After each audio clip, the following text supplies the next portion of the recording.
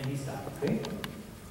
And what I like, we ask quite a bit, actually with all our horses today, we asked for them quite a bit, not one single horse was sweating too much, yeah? And we gave them plenty of breaks in between, yeah? This idea of being in a clinic and then riding 45 minutes full blast without a break, I never understood that. Yeah? Okay, walk. Good. And you know it's tempting to help him a little bit with your seat when you do the Piaffe, right? So, yeah, but from today on you will be a Grand Prix rider. Yeah, don't be so hard on yourself. Why not? You know, have a clear image of the future. Right? Visualize the future. Prophesy victory. Okay? That's what we do. Good. Soon we're going to go to some half steps. You just keep this tempo and walk and touch a little bit behind. Yeah? Go a little forward. Good boy. Try so hard.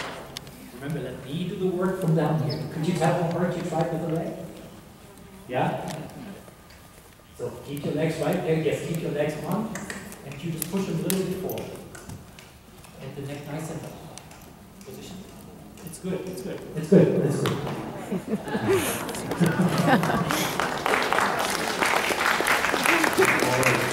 And circle, you know, we do it once more, we make it a little bit more relaxed. Yeah? Sure. Absolutely. He wants to brace a little bit, but remember, that's 10 times better and easier to fix instead of a horse that wants to be down that bit on the floor. Yeah? So now we travel a little bit away from the rail, and we just do a few steps.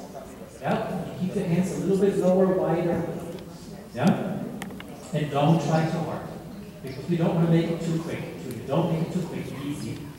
He's doing it. Good. And walk, and walk, and walk. It's good. And once more on the long side. Still a touch more passive. I don't want him to do a Piaffe that gets a little wild and quick. Yeah? And remember, his trot is naturally a little bit that way. He wants to be quick. So we want to teach him a little bit quieter and see even if we can dare teach him to do this a little bit more cadence, okay? Then you're same here. Good. And so lower, wider hand. Good. You do it too. You have so much spur. Yeah?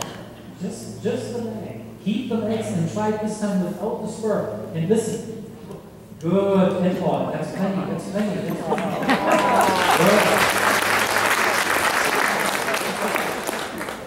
good. Do you know what I mean? You know how beautiful is that? If your legs can just stay down and you can just do it with your cap. It still was a bit too hurried. Yeah? Good. And now don't be afraid to have the hands a little bit lower, wider. Yeah? And have, look, Julia, have a little bit more bend in your elbows. And shoulders back. Easy. Bend them a little bit left. Left. So walking. It's plenty. Good. Next time, what I'd love to see is that you do a halt afterwards. Yeah? Next time, I'd love to see that you do a halt afterwards. I want to do a quiet Piaffe, still a touch more relaxed, and then a halt. And then both of you take a deep breath, okay? Now, easy with your aids. I help him a little bit more. Your job is to push him forward when it gets a little stuck, and you keep his neck a little bit lower. Yeah? We teach him more of a relaxed Piaffe. Okay? Keep the legs where they are.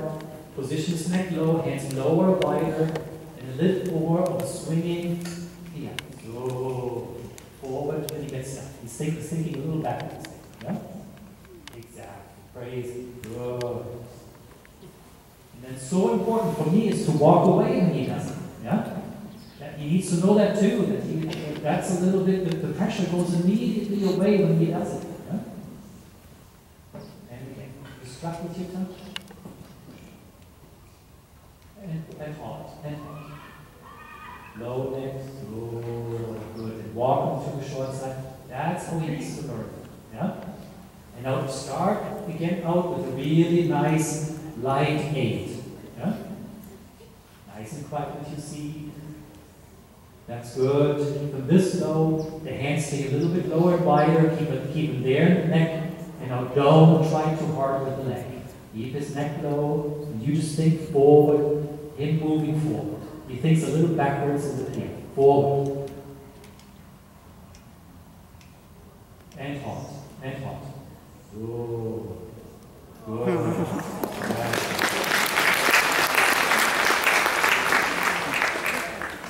Yeah?